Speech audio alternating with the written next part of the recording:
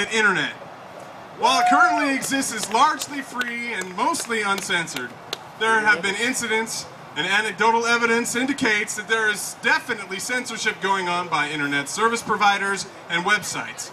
Emails with certain websites or names somehow aren't delivered. This censorship is happening, and it isn't happening by accident. Nor is it by accident that quietly, behind the scenes, the FCC and many members of Congress are slowly dismantling our net neutrality. If we lose our ability to exchange freely our ideas and information, it will be the end of us.